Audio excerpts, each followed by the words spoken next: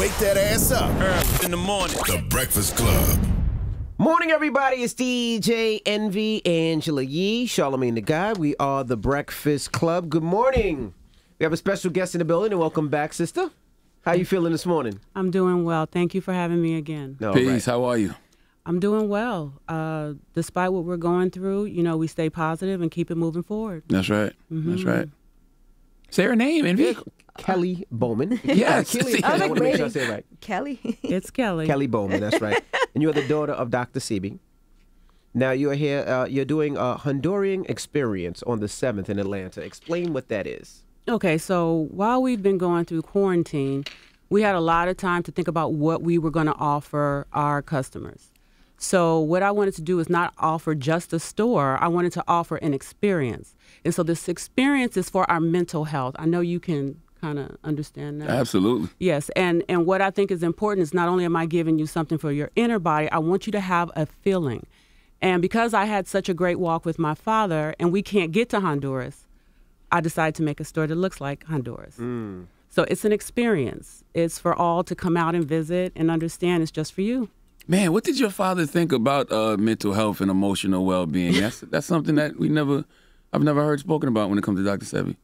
Well, I think if you look back on some of his videos, you can tell that he's very passionate about the inside of us controlling how we think. And that's the very important part that we don't put together all the time, because what you put in your mouth can help or hurt your decisions. All of us sitting here right now have to understand this. We have a superpower, and that's the ability to make choices. And the choices we make actually will tell us who we are and how we present ourselves for the day. And so for that reason, I think it's all tied in, Charlamagne, but I really want to believe in the best part of me that because he instilled these tools that I understand to my era and below and maybe above, that it all ties in and it's all relative. So we got to put that forefront right now. Mental health is very important. That's right. And I'm sure you're getting a lot of calls about COVID-19 and what can people take and to be preventative, or somebody who might have it and say, hey, what can, treat it. So what are you telling people? Well, what I'm telling people is whether you've had it or you're worried about getting it, one of the things that Sebi's daughters we decided to do is really dig deep into what Sebi taught me as a young girl. We have to have a high level of vitamin C. All of us are iron deficient. And the reason why is because we don't have enough natural forms of vitamin C.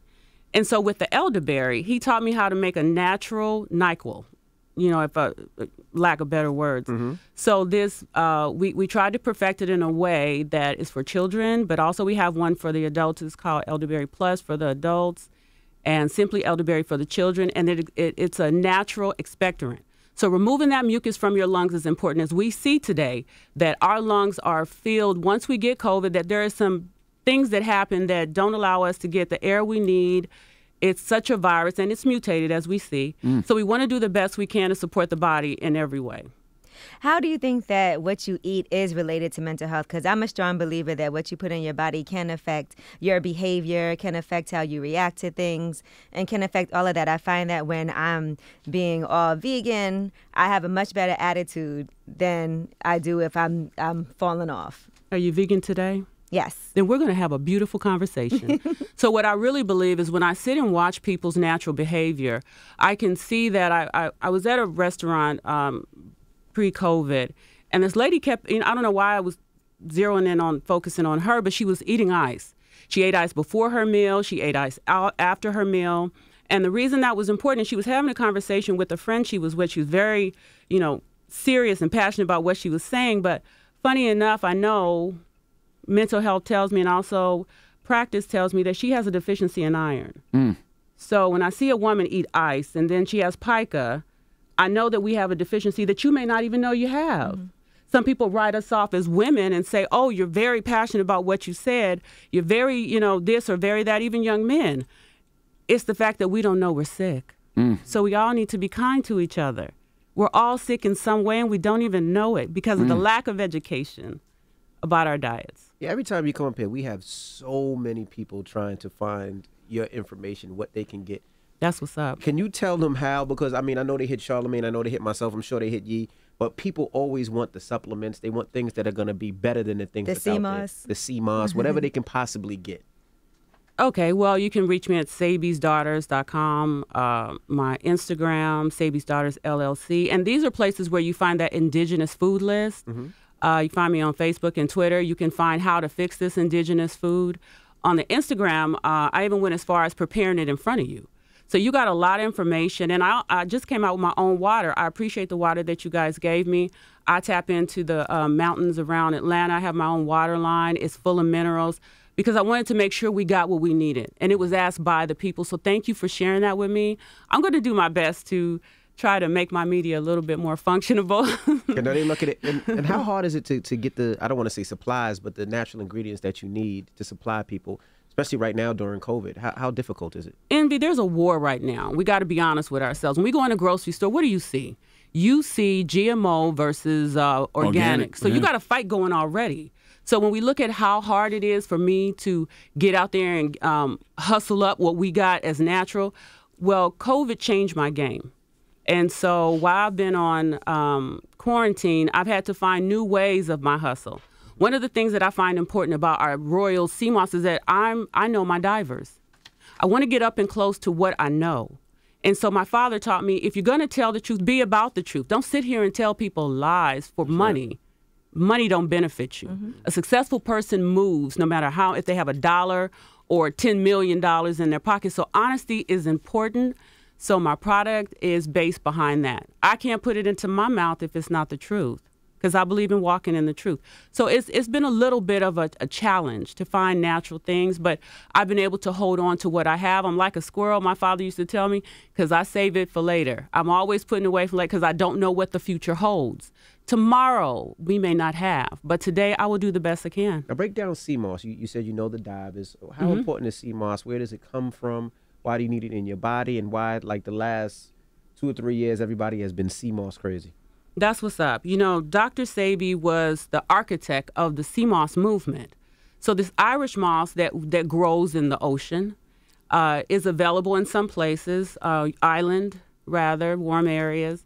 And so why it's important is because it carries 92 out of 102 minerals that you require. So why is that important today? When we look at that war that we just spoke about when it comes to our food, we realize that we have a lack of nutrition. So if we're not getting it from our food, where can we get it? Well, I say go as deep as you can. And this is our way of fortifying the body, because we shouldn't be eating to just like food. Food was meant to be good for your body to heal it. So we got to know the difference between what we're calling food and what we consider food. Because right now, I really believe we've made processed food our God. That's all we know. And that's sad. And so that's why I'm going to keep talking. That's why the Honduran experience, Sebi's Daughters, is here to keep talking and engaging and educating, because I make myself really transparent online. I want you to go look it up. I want you to know what you're taking. Don't make my truth your own. Make your own truth your own. And that's important. What are some steps you could tell somebody who is trying to make those efforts to have a more natural lifestyle? First thing I want to say is don't judge yourself, but have a plan. Don't let somebody conveniently think for you what your food is. Find out what true indigenous food really is. So have a plan at that.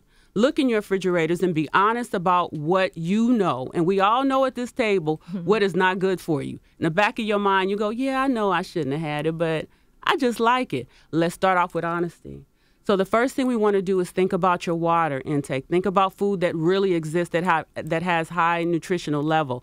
We have an indigenous food list on my site, so it gives you a little play about what are good foods to have. And this is a worldwide list because we have clients all over the world. And I appreciate it. So when my dad died, I had these clients, and I'm like, how do I live up to that expectation? I can't. I can only do the best way I know how by the tools he gave me. So I've kind of, put a lot of front-loaded my website with information on how to start. I think fasting is a good way for me when I first started. I did a 2-week fast where all I had was water and coconut water for 2 weeks, and it did change my whole entire taste buds. As far as certain things that were processed, I didn't even desire it anymore. Right. You know what fasting is about, and a lot of people don't know it, even a detox, it's where your body resets. And that allows you to have that chance to say, hey, all right, I'm going to offer you better. It gives you a clean slate and allow you to go forward. So when you want to start better, fasting is a good way of starting. But then having the plan to know what you're going to eat, because if you still got that stuff in your refrigerator, there's going to be a problem. Charlamagne, if I really wanted to get to know you, I don't have to ask your parents. I don't have to ask these friends. I will go look in your refrigerator if you gave me a chance. You'll be confused. I will be Because it's balanced, right? My fridge is empty right Like now. that, I mean, because, you know, we got, me and the wife got a bunch of kids, or 3 kids, so we do stress healthiness, and we do try to stress organic. But you might see some M&Ms in there, too. A piece of red velvet cake, so you will. And that's okay, because what I think about is this, and that happens in every household. But what is predominantly the principle of your diet? Can we be excited about these celebrities of the garden? You know, I really appreciate that he gave me that start. And so even though you have that 10%, that's okay. But how are you fueling every day? I want to know who I'm talking to. So one of the things that's so important is that we look at the 90% of what we're doing. We've got to change that plate around so that 10% can be held by your body, because you're eating to live. So it can take care of it. But when you switch that plate around, what you're saying is that nature has been violated, and there begets disease. Wow. How can people give up meat? Because that's one thing, like with red meat, with cold cuts, with all of those things, I find that people are so addicted to that. How are some ways that you can kind of wean yourself off? The best way I know is to tell the truth about things. You know, they told me not to say it, but I'm going to say it anyway. Chicken is the devil. And the reason I say that... Chicken is the devil. And the reason I talk about the chicken, he's a beautiful animal. But if you know about what these things and how what they do to the body, the inflammation of it all, the gaining weight of it all, when we step away from them, and you said that, you know, you restart. You start to lose weight. You start to feel better. So what I'm seeing in the world today is that when you start eating, when you've had a habit of eating meat, it's going to take a little bit, but you got to have that mindset of a plan. If I'm going to take away this, what am I going to replace it with? And start small. Start for 2 days. Do 3 days. Some of us don't even know you had a salad for the day, and in the afternoon you had some soup. You don't realize you had a vegan meal all day. Stop calling it a vegan meal or a style. Call it eating to live. That's why I love the Honorable Elijah Muhammad's book, How to Eat to Live. He talks the same language. I wanted to ask you, too, people like to say, you know, you can be vegan, and you'd be like, well, you're still killing plants, which I don't understand. You know, that's what I'm like, plants grow back. You know, cows don't. I'm saying. Being plant-based is something that I talk about. Plant-based means the majority of your diet, this is what you're eating. Again, we put so many things in front of it, and we confuse ourselves. One of the things that I want to say about that is when you eat from nature, it complements you. And that's what I want the people to know about Sebi's Daughters is this goal is to keep having these conversations. I've had 19 to 25-year-olds call me because they're interested in the conversation. And it's very difficult to understand how vegan, pescatarian, there's all these names. I'm just saying eat to live. I want to show you a way of trading your plate into an area where you feel comfortable, but you're also healthy. You won't die by default. How many of us have went to funerals where there has been some dying by default? We cry, but do we change? Now, let's talk about the importance of sleeping. I realize when I usually get sick, it's because I'm grinding and I don't get the necessary sleep that I need, and usually I got to take a break and sit my ass down. So talk to the people about the importance of making sure that they get that amount of sleep to make sure their body heals. Well, I want to put this in a way that young people understand. You know, when your battery dies on your phone, what do? Charge it. Recharge it. Okay, why? Or it won't work. You got to get back on Instagram. All right. Shut up, Yiki. Right, but what happens to the body when it doesn't recharge? Oh, see, there's a natural recharging. Where do you think they got it from? Okay, so we have to recharge because we are not allowed that efficiency. We got to give our bodies time to re-up. So sleep is very important. Sleep deprivation, if you look up what happens to a person who has it, is not very calm, not able to take care of themselves. So now we're moving forward in a mental health problem. And this can be over years' time. As a nurse, I used to work night shift. I used to work late shifts and slept in the daytime. I gained weight. Everything, my circadian rhythm was off. Everything changes. And we know this to be true. So sleep is very important. But what you eat, again, we'll go back to the principle. What you eat in a day and what time you stop eating controls your body, your body's involvement. So if you don't have sleep, don't expect peace. I've seen grumpy. I've been grumpy. What about you, Yeah. Angela? Yeah. Listen, and that's when I do get sick, because I don't get sick often, but if I do feel under the weather, it's only because I didn't get enough sleep. Like I lose my voice. What about physical activity? You know, a lot of times we'll say, I'm so busy, I don't have time to work out. What do you say to people, and how important is that to make sure that not only are you eating right, not only are you getting enough sleep, but you're also getting enough physical activity, especially during this pandemic where people weren't going out as much, not going to the gym, not going into the office? The release of endorphins happen very beautifully when you exercise, and this could be a 10-minute walk down the block. You know, I had to get creative. I started walking just in my neighborhood at night just to get it in if I couldn't go during the day. I think exercise. Now would be good because you'd be running through that neighborhood. Wait, what'd you say? Nothing. Go ahead. I walked all around Brooklyn during this pandemic. I got to see my neighborhood in a way I've never seen it before because I always drive. Thank you. But what's good is most people have stairs or they have something. You can walk around your house a little bit and get your circulation up.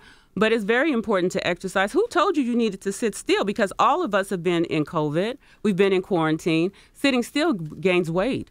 Sitting still makes your mind go a certain place. So I don't think that we were designed to sit still. I never thought that.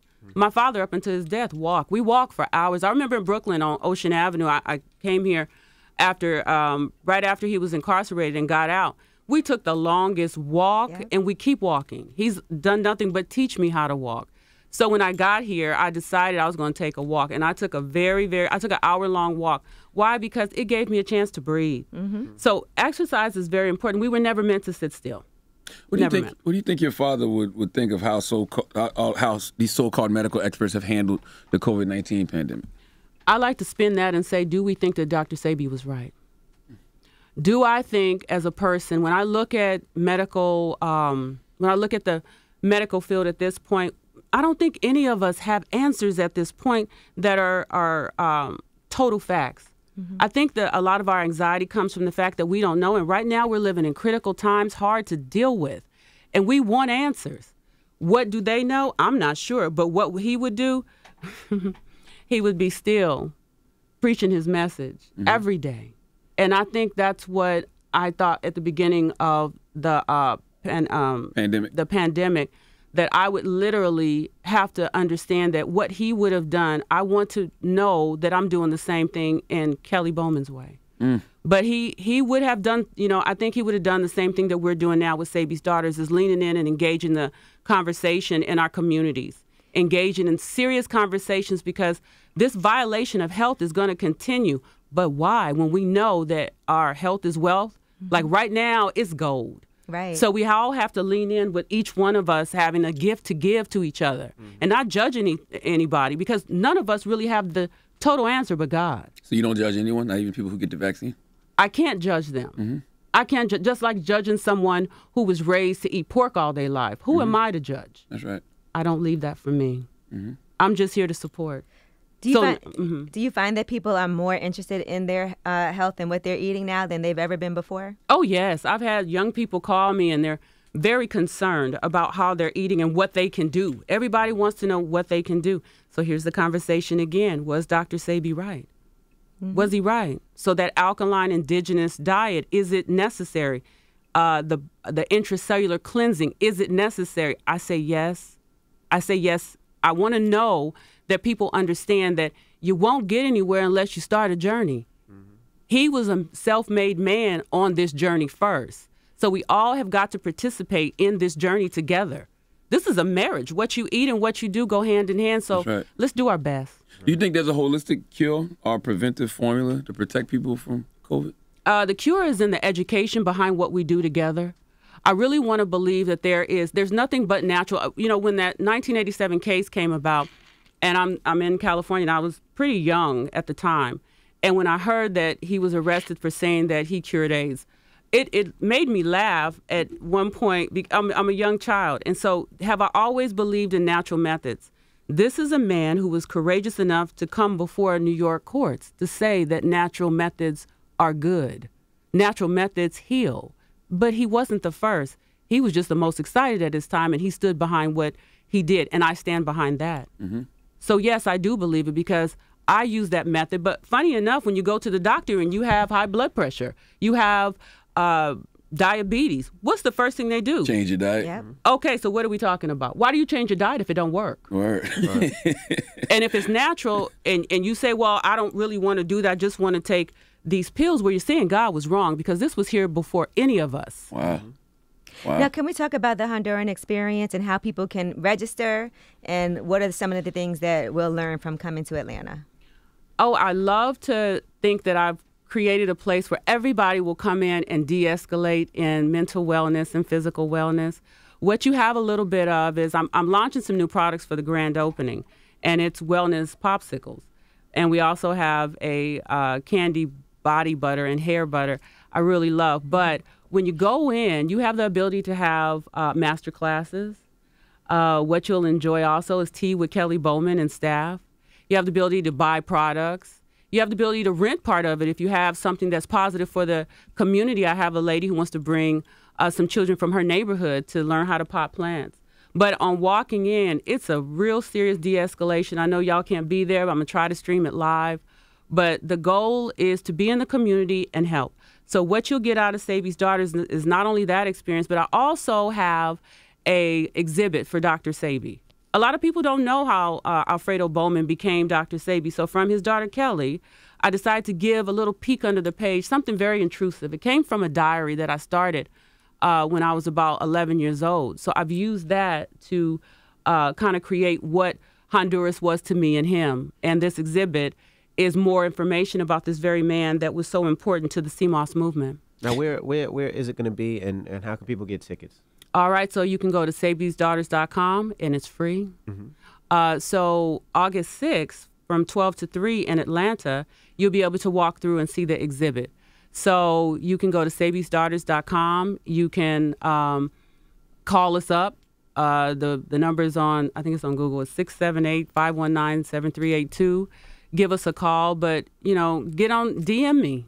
There's a lot of information on there on my website and on my Instagram about how to come in and, be a part of this and all. You really want to RSVP and moving forward. Because of this pandemic, we allow for cleaning in between so many. And we want to make sure that we're being safe when we do it. Absolutely. Because I want everybody to know this is for you. This is for that kid who can't get to Honduras. This is for that person who needs some natural health education. That's what it's for. Is it a limited activation, or is it going to be in Atlanta permanently?